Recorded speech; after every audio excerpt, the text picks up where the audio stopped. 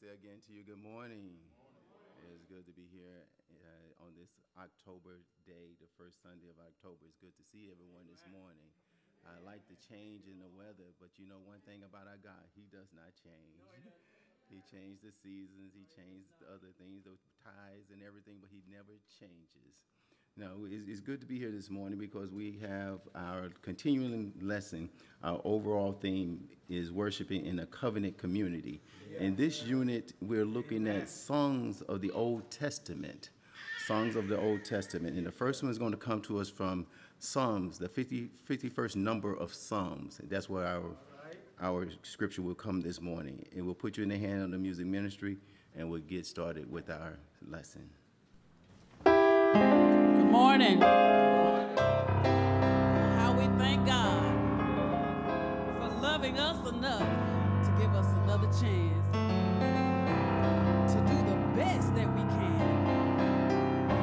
We invite you all to join us on this very familiar song, Give Me a Clean Heart. It's in your hymn book, page 545.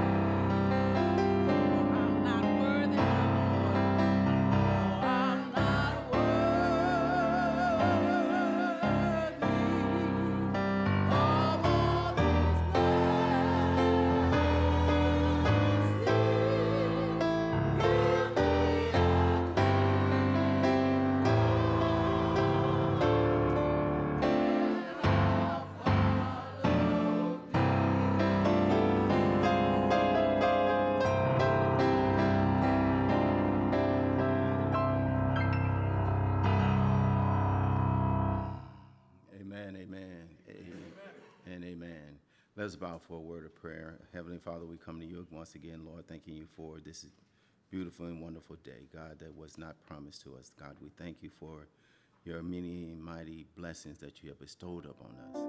Father, we thank you for the loving kindness, the tender mercy. We thank you for your peace, your joy. Even, Lord, even our struggles, we thank you for those because we know that you are there. And God, we thank you for just just the access of a heavenly host watching over us. God, we thank you for friends. We thank you for friendship. We thank you for family, church family. We thank you, Lord, for all those things that you encamped around us to make us who we are and show us how much you love us. And so, God, we be careful to give you all honor and praise for all that you've done. Now, God, there's others in different countries still bound in chains and held against their will. Wars are still happening. God, we ask for your peace. We ask for your presence. And here domestically, we pray for those families who have been hit with the bereavement of their loss of their loved ones, the loss of homes, the loss of dwellings, the loss of stuff that they needed. But God, we thank you for allowing your people to reach out to them, touch them with dollars and phone calls and just donations. We thank you, Lord, for your people showing up for those who are in need, because that's what we're supposed to do. So we thank you, Lord, for putting it on our hearts to do those things and executing what you put in our hands to do. Now, God, we ask that you give us a word from on high. Touch us. Let this lesson speak to us in a way that it resonates, that we'll be able to go by and understand what you have for us to do. This is our prayer in Jesus' name. Amen.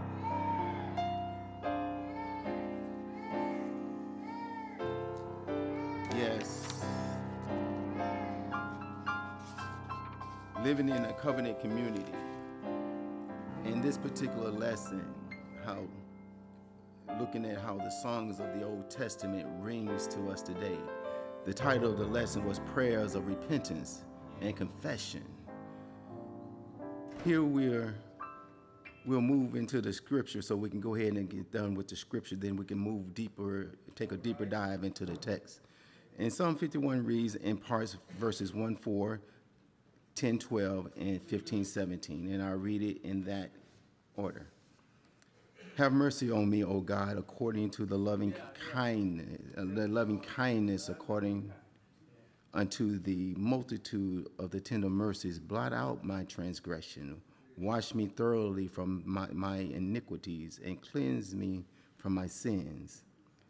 For I acknowledge my transgressions. My sins is forever before me. Against thee and thee only have I sinned, and done this evil in thy sight, that thou mightest be justified when thou speakest, and be clear when thou judgest. Create in me a clean heart, O God, and renew a right spirit within me.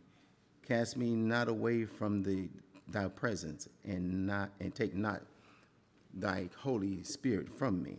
Restore unto me the joy of my salvation, and uphold me with thy free spirit. I'll pause there for a minute. This lesson is a song from David, and it's one of the more expressive, intimate psalms that David wrote in regards to things that he had gone through. And one would say it was a true expression of a sinner's care and his desire to be reconnected to his God, to be cleansed and also be restored from his transgressions. And we'll find in this particular psalm that the backstory why it was written, David, out on his ledge of his roof, he was out there and he saw this woman, and he desired to have this woman. And from that, he took the woman, and from that, the woman became with child.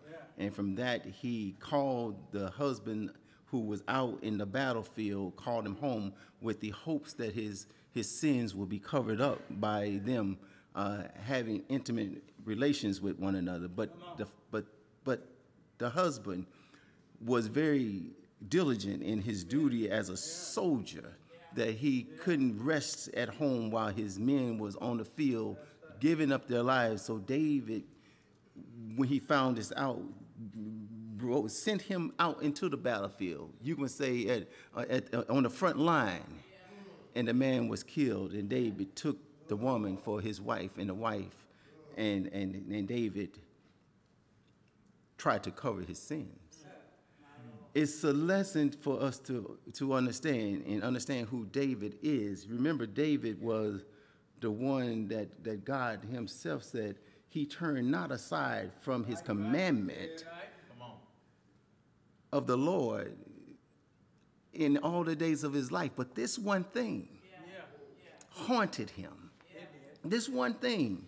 And he said David was of God's own eye. But David had this one thing, and it snowballed on David. And I say to you, when you create sin, you go into sin, nothing is produced but more sin. That's the only thing that you can get. You know, fruit don't fall forth from the tree, and sin, it multiplies. And David got caught in this thing. And we have to be careful when we tell the little white lie. Then you need a little white out. And then a white out don't white it all out. Because it's still there. Because when you look on the other side of white out, you can still see it. And so, David, we got to be careful when we start sin and we run towards it, and then think we're wiser than God, to cover it up. Here we find David, and David did this thing, and he tried to cover it up. And David got to a point where David basked in what he done. And when I say he basked, he got to a point, 9 months, he thought nobody knew. And God does that for us sometimes. He let us waddle in our mess for a while. And David waddled in it for a while. He got deep inside of it that David got amnesia. David forgot what he had done. He didn't think he had did anything wrong. And then it's a good thing to have a friend. It's good to have friends, especially one that holds you accountable. And his friend Nathan came and told him a story. God sent him. But he told Nathan told him this story about this guy who had one lamb. And this king who had multiple flocks. And the king decided to take the one lamb and then not take anything from his flock. And it roared David so much that he said, "Who is him? Kill him. Take his head." And Nathan had to remind him, "David, it's you." And David said, "Is it I?" It is me. And David was so overwhelmed with guilt and shame. And sometimes we're walking around still today. We done some dirt. We done something, and we walking around like we ain't done nothing. Like, well, I did that thing. I mean, oh well. Yeah, we get so bold and cavalier that we say, oh well. What's done is done. But God is saying, the bill comes due.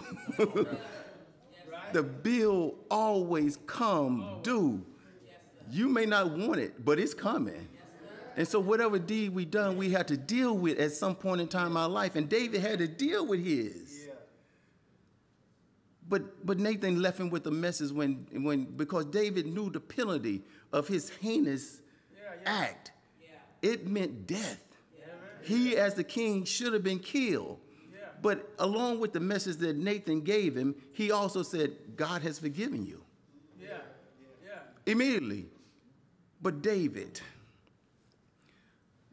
even knowing that God had forgiven him, David hadn't quite forgave himself.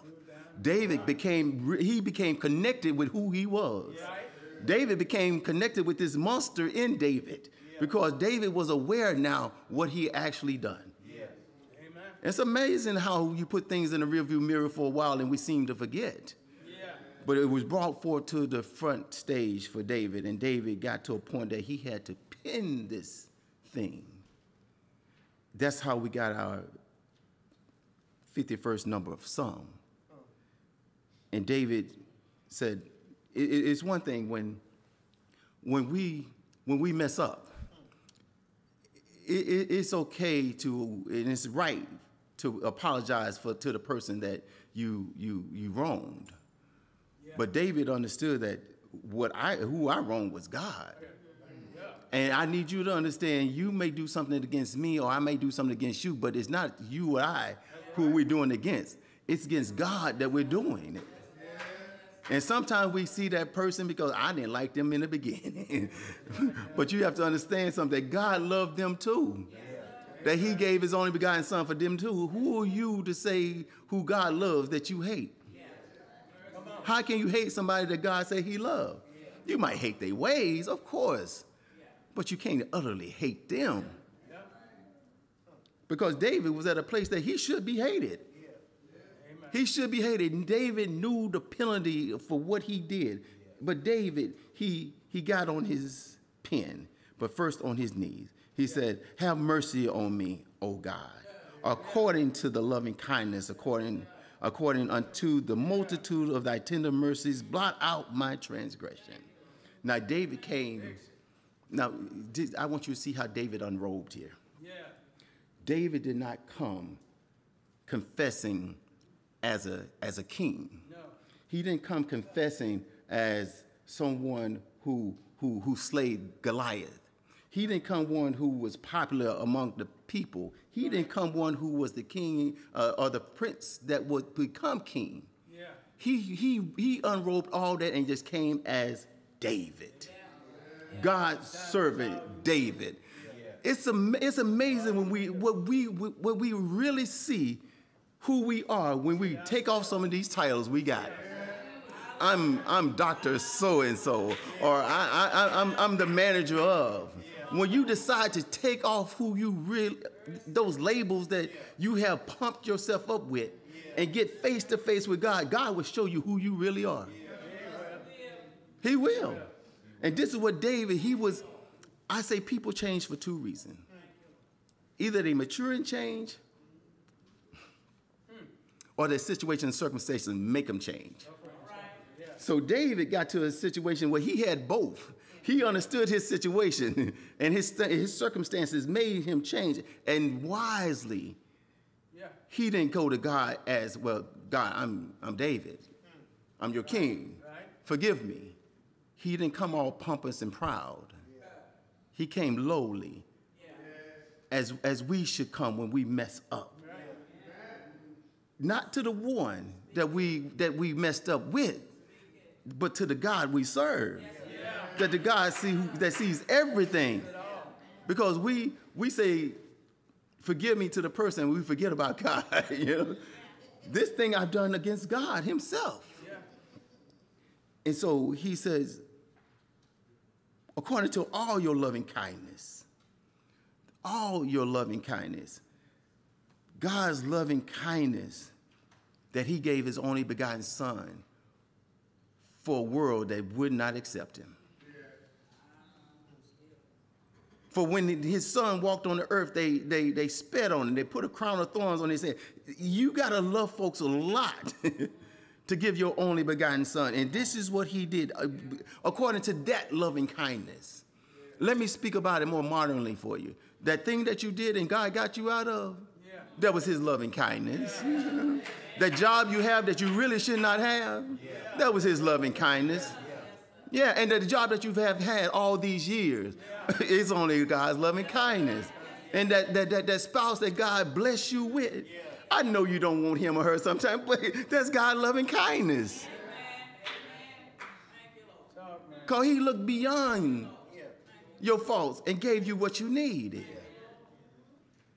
So when we run out of money, God seems to have somebody to come with some money for it. That's a part of his loving kindness. Then he says, upon the multitude of thy tender mercies, blot out my transgression.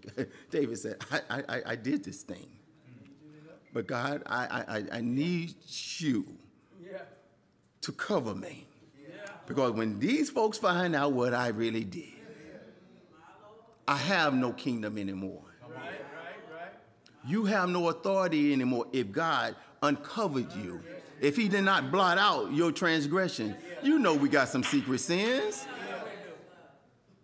If we didn't ask God for his forgiveness, that he blot out those things and he put them in the sea of forgiveness, where would we be? Because you and I both know there are some things that we've done. Thank God that nobody knows. But here's what David realized that. He said, blot out my transgression.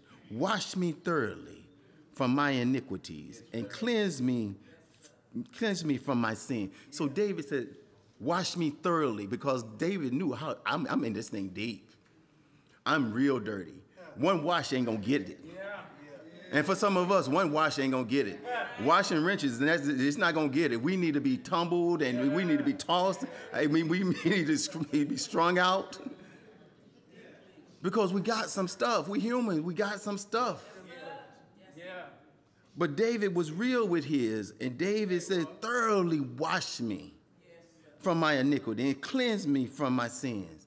Now, when he asked for the washing, he said, this thing that I done, don't let me do that again. Because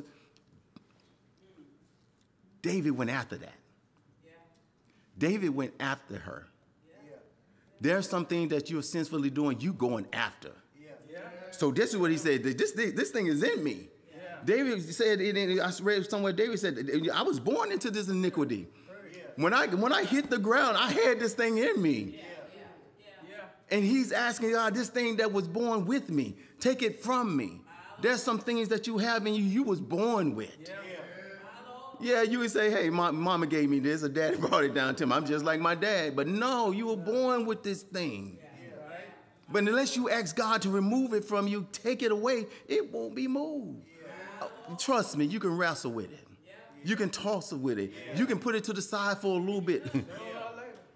It's coming up. Sister Peterson, it's like melons in the summer. Eventually, if you plant them, they're coming up. They're going to come up. You cannot hide from it unless God takes it away from you. And what David was smart enough to do, he asked God to take it away from him. That's all we have to do. Ask him, God, take this from me. This taste of whatever it is. Take it away from me. This lustful taste that I have. This alcoholic taste that I have. This taste for gossip that I have. Take it away from me.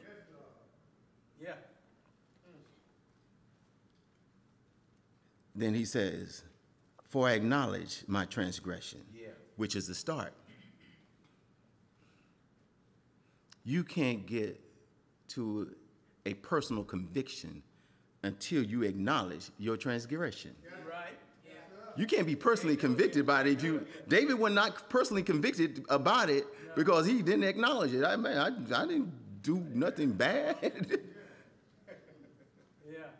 Until you acknowledge what it is that plagues you, you cannot have a personal conviction about it.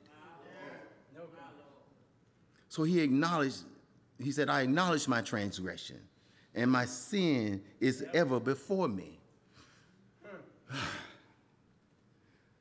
Some things that you've done should keep you on the straight and narrow. I don't ever want to do that again. Yeah, it got to be before you, because if you put it in the rearview mirror too much, you might think you Superman. I got over it one time, I can get over it again. No, but you got that thing you have. It's kind of like that thorn in the apostle's side. It reminds you of where you come from. It reminds you of what you've done. That it keeps it before you, so I don't go down that path again. Your sins got to be before you. You don't just, God will blot it out, but you don't forget it. You don't want it to captivate you. You don't want it to apprehend you that you don't receive God's grace. But you want to keep it in mind because I know what's in me and I can do that. You want to be mindful of what you can do. So you can never do it again. And so he says, my sins are ever before me. Against thee and thee only have I sinned, and done this evil in thy sight, that thou mightest be justified when thou speakest, and be clear when thou judgest. He said, this thing that I've done, it's against you, God, and you only. He didn't say, God, you gave me these eyes. God, you gave me these desires. God, he said, no, God, it is me. Amen. And I've done this thing against you. And he made it very clear. I have sinned against God, that he's done this evil in thy sight. In thy sight. Yeah. He's acknowledging to God, this thing didn't pass you. It didn't pass you, God, because some things that we do, we think God is not watching. You think he doesn't see what we've done. Yeah, I know in the darkest of places, you're like, no, God is not here. And yeah, he's there. He's there. We cannot overlook the omniscience of God. The omniscience of God, he's everywhere. He's omnipresent. He's everywhere. He's all-knowing. And so, understanding the omniscience of God, that whatever we do, it is being seen by him. Amen. And then he says that thou mightest be justified when thou speak. He says, whatever come before me, God, whatever you have for me, I know it's right for judgment. And the thing about it is, oftentimes when we sin and get ourselves in a place that, that we need some help from God, we don't want to accept the consequences that come with that. Amen.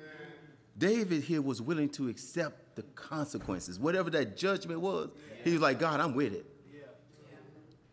Yeah. That takes character. Yes, sir. It takes God's character. Because men, we'll try to find our way out. Yeah.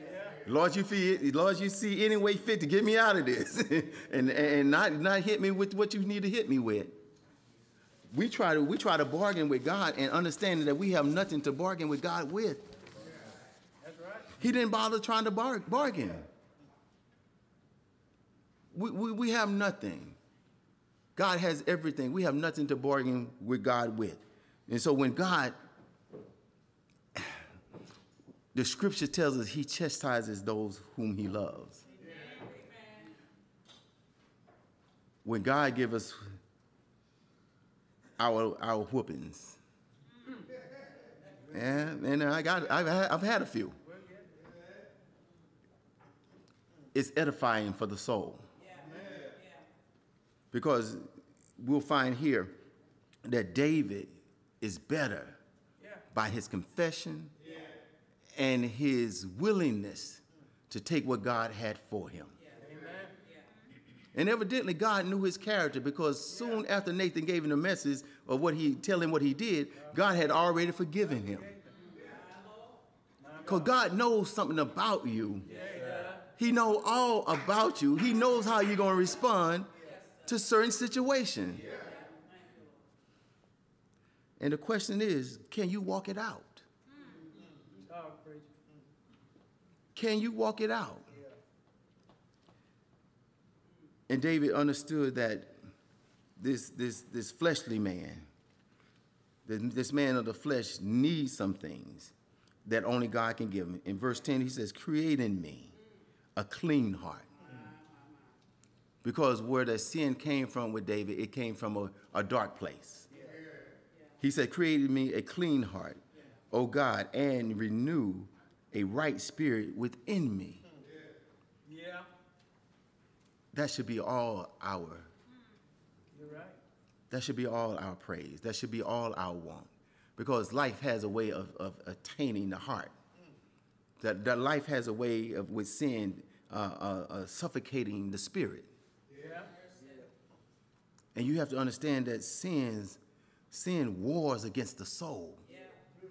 Yeah. Every time you sin, it takes a chunk out. It takes a hit. It does. Your soul takes a hit. but only God can repair it. And David knew, said, create in me a clean heart and the right spirit, so I don't go down this road again, that my countenance don't drift away again, that I don't find myself on the phone texting and gossiping anymore. He says, cast me, and then he says, you have to understand the history behind it. The reason, verse 11, David asked for. David, during this time when God's people didn't follow his will or his commandment, God cut them off. Oh yeah, he cut them off. And he says here that cast me not away from thy presence. We stand in a place of grace, that God won't utterly cut us off unless we do things to cut ourselves away from God. Here, God says, he says, don't cast me away. Then he also, from thy presence, then he says, take not the Holy Spirit from me. Can you imagine not being able to connect with the Holy Spirit?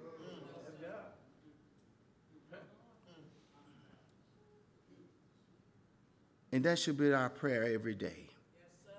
Clean heart, right spirit. Lord, don't take this away from me. Because his spirit is life. His Holy Spirit is life is our lifeblood. It's our hope for tomorrow. In verse 12, he says, restore unto me the joy of my salvation, and uphold me with thy free spirit. David had got to a point that, and we can get to that point that we mess up so badly that we think that God don't love us. That nobody in the world want to see us coming. And family's going to treat you that way. Some families will treat you that way. You mess up so bad, here come that boy again. We don't want to see him anymore. But you have to know, even if you find yourself in that place, God still loves you. God is not going to utterly cut you off. You repent for the thing that you did. You acknowledge and you repent for the thing that you did. And ask God to create in you a clean heart and a right spirit. Nobody else may like you, but God still loves you. And here what David had done, he had gotten to the point where, you remember early where David was so happy that David danced. But this thing that David done, he was so ashamed of that he wanted the joy of his salvation back.